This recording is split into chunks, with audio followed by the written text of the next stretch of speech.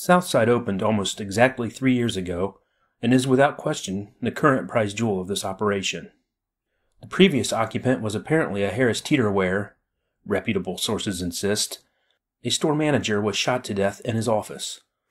Bellwether Snacks / Healthy Hippie Market were subsequently able to lease it for a song, though not so much because of the shooting, rather that at this time this was somewhat of a downtrodden, forgotten district. Credit goes to Dwayne Hatley and an assist to owner Walter Locke for being visionaries and recognizing that this would soon enough become a revitalized, trendy zone. Now, with HHM a crucial, if not the original modern tenant, pumping fresh blood into this region, the rebound has already begun. Understandably enough, nobody was exactly clamoring to fill that office where the shooting transpired, which is one reason it became an employee restroom in a hallway behind the conference room. But at least there aren't any reportings of a haunting.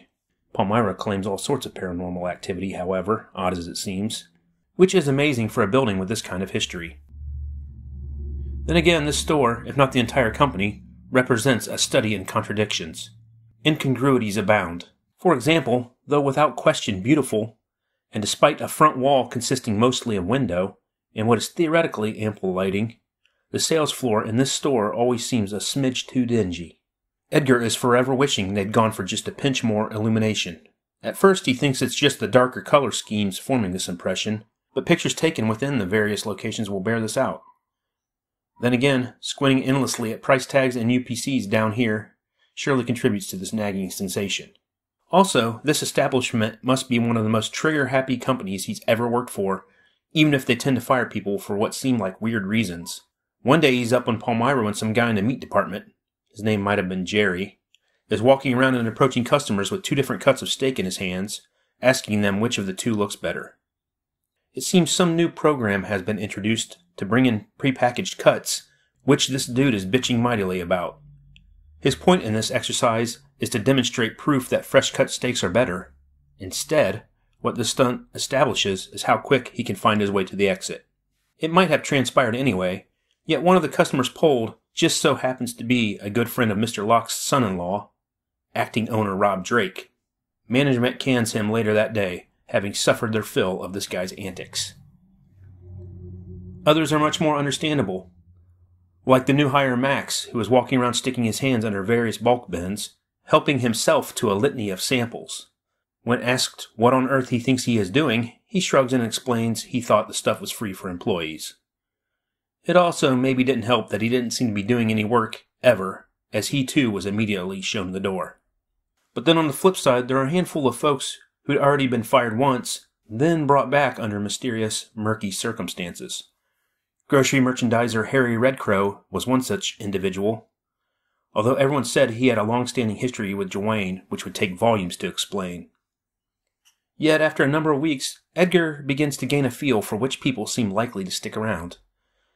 They have maybe a certain essence about them that you couldn't really explain, subconsciously cluing you in that they were, if not lifers, then certainly in for the long haul. A solid 25% of them have prior history together too, at a former local establishment named Frilly's, which had gone under a few years back, and this only served to strengthen such ties. Still, this isn't to suggest that most of these souls are conventional or predictable in any sense of those terms. And one of the more baffling individuals he encounters would be the current bulk manager at Southside, this older guy who talks pretty much non-stop. Everyone says he's in his early 60s, though to his credit, he doesn't really look it. Everyone also says that he's gay, although nobody really cares about that, of course. Not in these enlightened times, not in this progressive industry. Much more discussion and bewilderment stems from his often curious work performance, and also that he speaks in a thick French accent, claims to be a thoroughbred French, even though his given name is Pierre O'Brien. Dude, he ain't French, grocery manager Craig Willis declares one day in the department head office, as a few of them discuss this point in hushed tones. Though Edgar's pretty much just listening, absorbing this debate, a slightly older woman, Barbara, who works in some vague marketing capacity here, is defending the absent Pierre. "I've seen his birth certificate, actually, believe it or not," Dale Paquette offers, and appears to be 100% serious. "It says he was born in Michigan." Edgar feels like the vote is not yet in on Dale, although thus far he is checking some boxes as one of the quote-unquote good guys. In fact, he reminds Edgar of a specific, really close friend he's maintained for years, which might not mean a ton, though usually a positive sign. However, without question, Craig Willis is somebody he vibed with right away, the first totally normal person he has met at the store apart from Terry Barnett, and possibly Dwayne, although as company president, there's always going to be a barrier there in the chumminess department.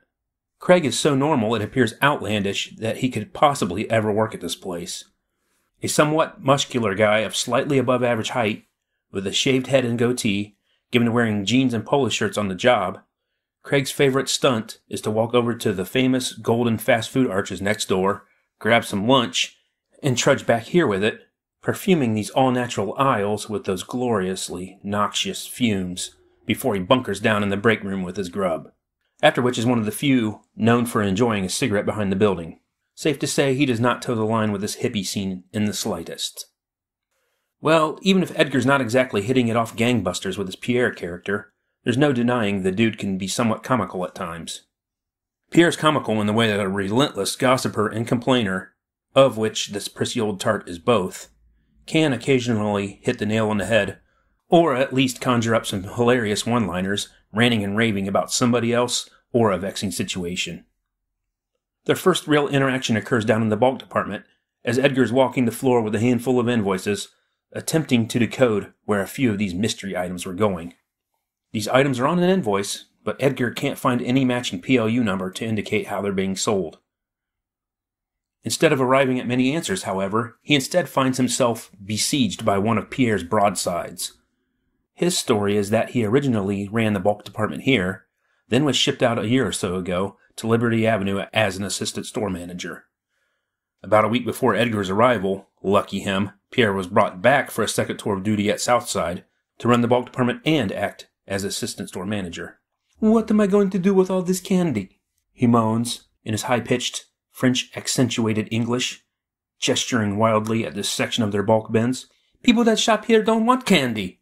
Never mind that this is supposed to be an all-natural grocery store, and we should not even have this stuff. But Willie keeps ordering it. Chico sticks? What am I going to do with all of this crap?" Edgar is in the middle of filling out what amounts to 4 eventual pages of items that either have no PLU number on the bin, have the wrong price, no price, or ring up as the wrong thing. Then he turns over the remaining mysteries to Pierre to track down where these products came from or what their names might be. One challenge almost exclusive to the bulk department because there are no barcodes, like 99% of the items in this modern world would have, nor even a universal agreed-upon number like produce, 4011 for bananas being the one number the vast majority of grocery employees in the galaxy would know. Throw a 9 in front and you have the organic PLU. In many instances, with bulk, if unable to trace a product's origin, it comes down to an eye test, attempting to figure out what this is. Late afternoon, Pierre arrives up in Terry and Edgar's office to deliver his findings. Pierre is extremely fired up about the state of the bulk department upon his glorious return, though, and it seems that Edgar's inquiries have only fueled this inclination. "Some of this stuff I can't find. I am not even sure where he got it." Pierre's commiserating to Terry, with whom he has a much more extensive rapport. "Lemon heads? Atomic fireballs?" Edgar starts chuckling over at his desk, which causes Pierre to whip his head around and declare, "It's not funny." "You're right," Edgar agrees, straightening up somewhat. "It isn't." "Last time when I got here, we had to put $5,000 worth of candy out on the back dock and give it away. Because nobody wants it, it just sits there. Then I leave for a few months and come back and Willie has ordered all of this crap in again." The infamous Willie in question is Willie Holt, a cashier. The specific delineation of roles gets a little murky here. Apparently Willie has also been running double duty until the moment of Pierre's return, although even now he hasn't exactly been stripped of his bulk crown either.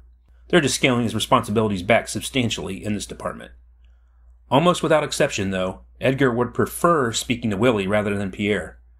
Willie is a black man of roughly the same age as Edgar, and clearly, it's safe to say, located at some point on the autism spectrum. But he's also extremely friendly, high-functioning, really smart in many ways, and, well, bottom line, just easier to deal with than Pierre. Even so, a little diplomacy is in order. Edgar feels that the point of his job isn't to bust people out, it's to straighten this company's numbers. The next time around, he approaches Willie instead with his clutch of invoices, attempts to be cheery and conversational. This department is very confusing, Edgar says. Well, Willie laughs, I guess if you haven't worked over here much, then it would be. Edgar is willing to take this bullet in the name of getting results because it really doesn't matter. The object is to make sure the stuff is correct, not thump chests or point fingers. And the bottom line about this kind of work, the reason he feels he is so good at it, is that it truly is fun for him to straighten out these details. It reminds him maybe of a primitive video game he might have played as a teenager. He thinks about that old chestnut, about how you should consider what you would do if you were insanely wealthy, how you'd spend your free time, and whatever that answer is, this is what you should be doing for a career right now. And maybe that's true, who knows? The problem with this exercise, though, is that most of them will never have any concept of what it's like to be insanely wealthy. So he believes a better mental model might be asking oneself, if your job were a video game, would you play it in your free time? And he believes that the answer to this for him in this role is yes. Yes, he would. So, sure, he might chuckle to himself or share that chuckle with select trusted cronies about some of the things he's encountering. It doesn't mean he's indicting anyone behind these stunts. And who knows, the current figure representing a department might not even be the person responsible. There's probably no paper trail anywhere that would explain why the Just Nutty snack mix, in an aha moment he's stumbling upon right now, going through the invoices and asking Willie the occasional question, is priced at $5.85 per pound, even though it cost them $9.60. And that, in a further amusing twist, to punch in the handwritten PLU number at the register, it actually comes up as Nerd's Candy for yet another lowball figure. Not that these hilarities are limited to the bulk department. Like there's this fancy incense display that has a sign saying 20 cents each, 10 for $1.75, 20 for $3.20, and 100 for $15. But there are no PLU numbers listed anywhere, nor do any exist in the system, for breaking out these various price points. There are just baggies pre-printed with a barcode, which doesn't scan anyway.